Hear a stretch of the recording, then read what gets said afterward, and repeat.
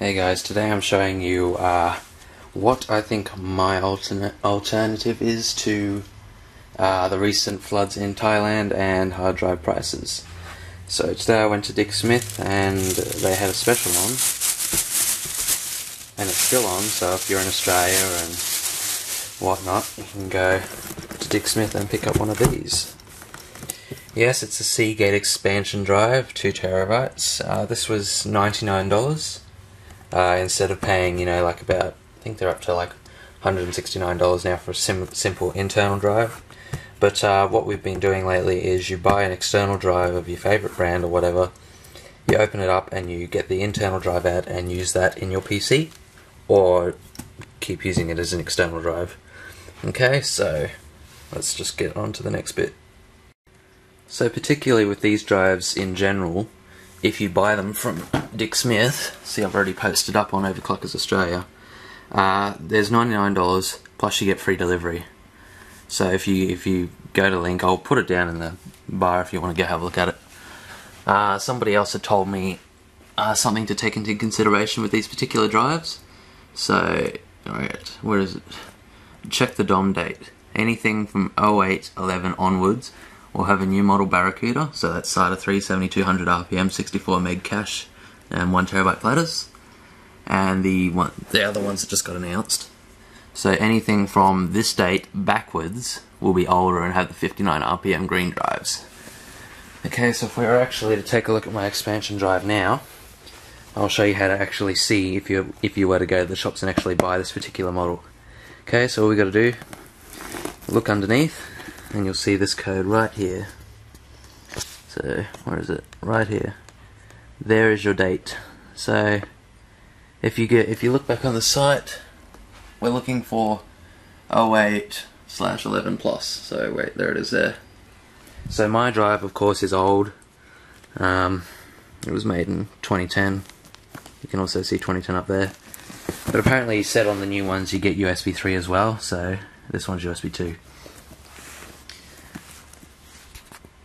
So when I had actually been to Dick Smith today and actually bought this, the lady had told me that, well, I actually went to a few stores, so the people that told me said that when they got the order of these in, they were all this exact date, 0410. So if you go to check them out, do check the dates on them if you want a particular drive, if you want the good one. I tried to get the good one, but I went to like 3 stores or something in various suburbs, and they all had this one, so I just ended up with this anyway because I need storage. So yeah, what we're actually going to do now is we're actually going to open it up and get the drive out of it and just have a look and see if it actually is what they say, and it's actually 5900 RPM green drives. So let's do that now. So once again, in regard to these drives, it really depends on personal brand preference and what price you can get it for. Me and some mates have recently been just purchasing up a bunch of externals, trying to find drives that do not have greens in them, like that do not have green drives in them. It's very rare with externals that they do not come with greens, but we've been getting along. I'm trying to still currently pack up my server at the moment, still trying to cram drives in it. That's got about 15 terabytes in it right now, like a bunch of 2s and some 1.5s and RAIDs and all that stuff. And I'm just slowly getting along and adding more to it. These Thailand floods aren't really stopping me, so I've just been purchasing up external drives.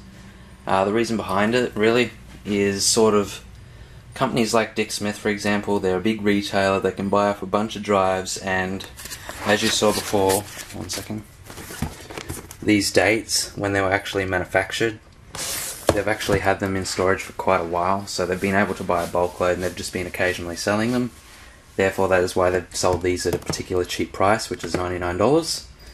Whereas small computer companies selling internal hard drives, they sell more quickly and they don't buy as much. So they've already pretty much sold out of the stock before the floods hit, and they've only had they've been buying internal desktop hard drives, and yeah, that's pretty much why the prices have gone up like so quickly. Whereas retailers are slowly starting to get their prices up. So I'll just chuck you on the tripod here. There we go. And we'll just start to unbox this hard drive, I guess. So, yeah. Don't have my unboxing knife, so I have to improvise with a screwdriver. So let's actually see what we get. I've opened up a couple of Seagates before and they've happened to have good drives in them. With what this guy's saying though, which I showed you before, apparently 5900 RPM green drives. I'm not really all that sure, but still I'm going to open it up anyway. Oops, just move the camera back. So I'm going to open it up anyway and we'll have a look. If you actually really care about the unboxing, not that we're doing an unboxing, but still, you get a little expansion manual with it. But I'm just in it for the hard drive today. So let's crack the seal and get the drive out.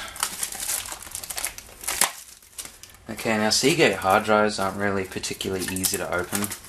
I've practiced on a few before, just like a few dead ones that we picked up from Umart in their recent flood sale. But yeah, pretty much all you gotta do is you gotta start from the back here and you gotta pull it straight off. There's clips inside that'll just undo when you start doing that. So of course only do this if you're going to use it for the internal drive and not for an external. If you want an external, just buy it, plug it in, start chucking data on it, that's it. Okay, so I'll just actually get that opened up now. Okay, so with this drive here I actually had to rip this one from the front. So where they have the logo at the front, you just rip it straight off and it should undo all the clips in there and you can put it straight back on.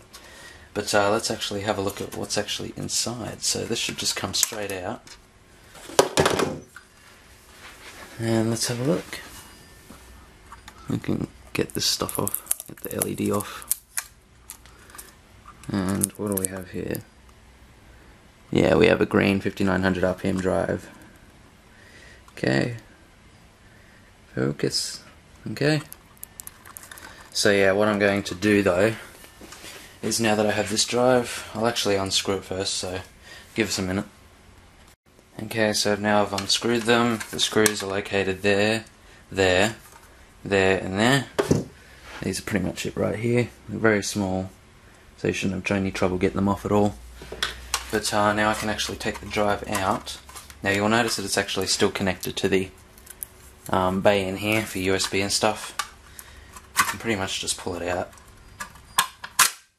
It's just straight out, see it's just connected in there via SATA, power and connectors, so it might actually require a little bit of force, but don't worry, you won't actually break the drive. But that's pretty much it, our drive there. So instead of paying, I don't know, however much it was for it, like $150 or something off a retail PC site, you can just rip it out of an external for about $99 from Dick Smith or wherever your closest retailer is that's selling them at a good price. So that just can go straight in my server now, and I now have more storage. Thank y'all.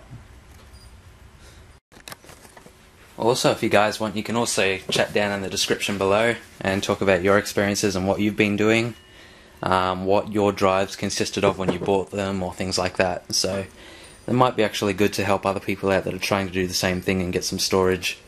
So yeah, until next time, thanks for watching.